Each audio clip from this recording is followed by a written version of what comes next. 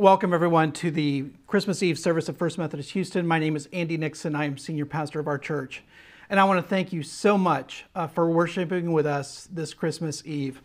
I know that it has taken a different form probably than you and I would ever choose. And if I had told you a few months ago that we would be worshiping like this on Christmas Eve, I don't know that I would have believed it, much less you.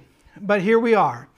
And one of the things that I've learned, and I should have known it from the scripture passage regarding Jesus' birth, but one of the things I've learned again this year is that God works through all circumstances. God works through all circumstances. Life does not have to follow our plan in order for the Holy Spirit to move. In fact, Scripture, in many ways, is a testimony to the opposite, and that the Holy Spirit will move and guide and direct our lives in ways that surprise us, sometimes shock us, but definitely catch us off guard. And yet when we go through them and when we look back, what we see is God would not have it any other way. And the plan and the prophecies have all taken place. As we've gone through these last several months, I have seen the Holy Spirit work. And while I pray we never go through another period of history like we've been through in these recent times, I can say that God has used them to bring His plan about, and that I have seen acts of kindness, mercy, faith, compassion, forgiveness. I have seen the whole gamut of everything the Holy Spirit does in this time. And so while I would never say that suffering and pandemic is God's plan, I don't believe that at all. But what I do believe is that God uses all times to lead us to Him. And as a result of that, we have seen, you and I, God's plan at work. So today I want to do things a little backwards. Usually we read the scripture, and then we talk about it for a few minutes. And that's fine. But today I kind of want to talk for a few minutes and then lead into the scripture, because I want to tell you things that I have seen in our church over this last almost year. And then as we read the scripture today, ask yourself, have I seen God move? Have I seen the Holy Spirit working in me and the lives of others? Have I seen God using this time so that His will has been accomplished? Because when I think about the birth of Jesus, what I think about is that God used that time, that day, that moment, Mary and Joseph, Bethlehem, all the surroundings, so that God's plan would take a dramatic turn and accelerate the redemption of God's people. God used the moment, and I think God has done that in these days. So let me tell you some stories just from the last few months, things that have happened, small and large, in First Methodist Houston. One of my favorite stories involves Ruthie Estes. If you don't know Ruthie, she mostly worships at our downtown campus, and she is famous for her rum cakes. Most of you probably know this. If you don't know this and you would like a rum cake, please call me. I think we can work a deal out. But Ruthie is famous for these. She delivers them to people just as a random act of kindness, almost, as the Holy Spirit guides her. And one day I was just working at home, and my phone rings, and it's Ruthie, and she says, "I'm coming by downtown. I'm going to swing by your apartment, and I've got a rum cake just for you." And I went, "You got to be kidding me. Really? That's so awesome." And so she called me a few minutes later. I go down, I walk out of the building, and there's Ruthie Estes in her car, and she gets out, and she's got a rum cake, and she looks to me and says, "This is Ruthie's rum cake wagon, here to deliver a rum cake just for you." I thought it was hysterical, funniest thing I'd heard all day. And I said, "Ruthie, how many of these are you delivering today?" And she said, "I think 3 dozen. I'm going to spend the whole day driving all around Houston delivering cakes to people who I think need one today." Call it what you will, but to me, that's the Holy Spirit in action. That's Jesus going the extra mile so that His will gets accomplished. And to me, that's what Christmas is all about. Another story that comes to mind is I was occasionally throughout the pandemic, I've just randomly called people who have been on my heart, on my mind. People whose path I haven't crossed maybe in weeks or in some cases months. And it sounds so strange to say, but I've literally gone months without seeing other pastors on our staff because we've met at Zoom, and then all of a sudden I'll see one of them, at Sunday morning or some ministry event or missions activity. And we will look at each other kind of strangely and say, it's like, oh my gosh, I have not seen you in so long. You've probably had the same thing. But I was calling people who I hadn't seen in a while, and one of them told me a story. I was calling, I said, well, how are things going?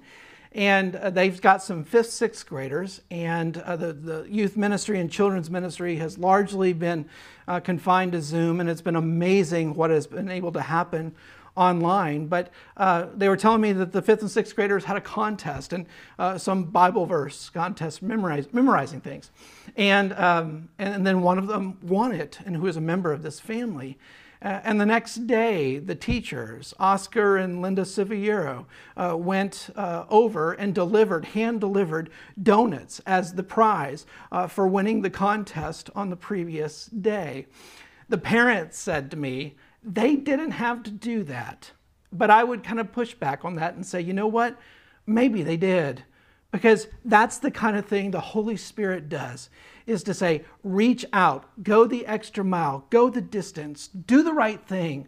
And it may seem so small at the time, but it means so much to the person who receives it. That, to me, is what Christmas is in a large degree about. I'll tell you one more story, and I could go on and on and on, but thankfully I won't.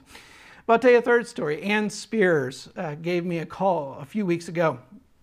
And she said, Andy, I've just got on my heart to do something for the people who haven't been able to come to church for a while. She said, I've got somebody who can make a Christmas ornament, and could we get them and then put them in a mailer and then send a letter out from the church to some of our more vulnerable folks and just say, we're thinking about you this time of year. And Ann's telling me this story. She's one of the saints of the church. When I think about people who are saints at First Methodist, it's Ann Spears and Stan Adams and Kristen Jones. Anyway, these folks. But I had just come out of a budget meeting, and I wasn't at my holy best, and I'm thinking, okay, ornaments, that costs money. Packages, that costs money. I'm thinking mailers, that costs money. And money's just been tight. That's just the reality of it. So it's like, I just don't know that we could do this. And so I kind of vetoed the idea. A few minutes later, Marty Vershell, our newest pastor, calls me and says, Bud, that's kind of how he starts some conversations. Bud, you got a bad idea there. You need to change your mind. This is the right thing to do. And he said, I know that finances, I get all that, but sometimes you just got to do the right thing. And as soon as the words came out of his mouth, I knew that he was right. And we did. We put a letter on it, and I threw in my cell phone number just to say, thank you to our most vulnerable folks. And many of them called me. Some of them even texted me pictures of their Christmas tree with the ornament from their church.